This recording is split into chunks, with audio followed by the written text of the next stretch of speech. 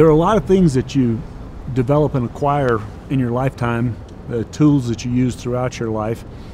And I acquired some of those as a child. One of them that I learned early in life, or I developed, was a love of reading. My mother was a prolific reader, and I read everything I could get my hands on as a child, and I really enjoyed reading science fiction. And I think that that shaped something of what I did later on, because I thought it'd be a wonderful thing to do in life. However, we didn't have astronauts at that time. It was before we had a real space program. And so I established all these things in the back of my mind that would be, wow, really great to do, but we're not doing those things. So I'll go off and do regular, normal things right now. But when we did establish a space program, I thought again about, wow, it'd be really great to do those things. But I developed that love of reading, I think, because of my mother. I developed a lot of other things, I believe, some of my core philosophies, beliefs, the way that I am and have been most of my life from living with my grandparents. They were hardworking. They worked in the cotton mill in Opelika, Alabama. And I think I learned a lot of things about how to interact with people, how to be a good person from watching them and living with them during that time. Like many of his generation, Jim attended college on an ROTC scholarship. This opened doors to a distinguished military career and so much more.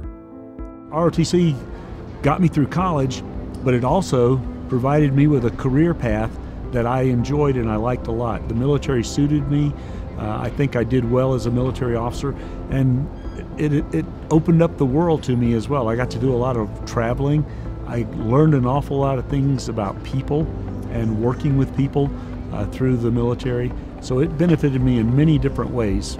And probably one of the most important things in my life was I met my wife at Auburn while I was going through college. And she's been my partner for over 40 years and has been beside me through ups and downs and through good times and bad times, and has been constantly there. And I owe all those different things that shaped my life and made me the person that I am, a great deal of it, to my college education at Auburn University. His military career led him to West Point, where he developed a passion for teaching. When I was in the military, I had the opportunity to teach in the mechanics department at the U.S. Military Academy at West Point. I didn't think that I would like teaching. I was going to be teaching a subject that for me in college was very difficult and I struggled with, but they taught me how to teach. I found that I enjoyed that interaction in the classroom, the question and answers, the getting off topic and discussing things in more depth with the students, and I really enjoyed that experience. And when I left West Point after 3 years of doing that, I said, one day I think I want to go back and teach again. With the advent of the Space Shuttle program, NASA was now looking for engineers and scientists to make up the crew for future shuttle missions. Jim saw an opportunity to fulfill a childhood dream, and through hard work and patience, became a NASA astronaut. When you go to space, you're very focused on the work to be done most of the time. On shuttle flights that were usually 7 to 10 days in length, you're so busy from the moment you wake up to the moment you go to sleep, which is well after when you're supposed to go to sleep. You're very busy, intensely focused on exactly what you have to do.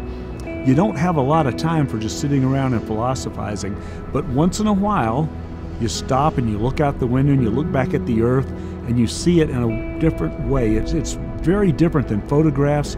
It's like if you're out in the mountains somewhere and you take a photograph of a beautiful scene that just grabs you, and then you go back and look at your photograph later and you say, oh, that doesn't do it justice. It's the same way in space, looking back at the Earth. And you realize just how fragile the Earth is, how small we are compared to other things on the Earth, and even how small the Earth is in compared to the entire universe. So it gives you a little bit different perspective on things. While I was on the space station, I had been there about 5 months or so, and we were doing an interview, and it was a variety of different journalists that were interviewing us, and there was someone from Alabama. And the person from Alabama asked if I would want to fly again. And our whole crew was being interviewed. My American crewmate, Susan Helms, said, yes, I want to fly again. My Russian crewmate, he said, no, I think this is it for me. And I said, no, I think I've done everything I want to do in space now, and I think I might want to go and teach.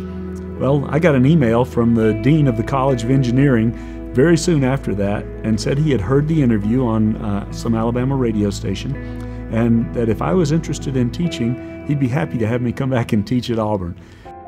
As his NASA career came to a close, life presented Jim with an opportunity to teach again.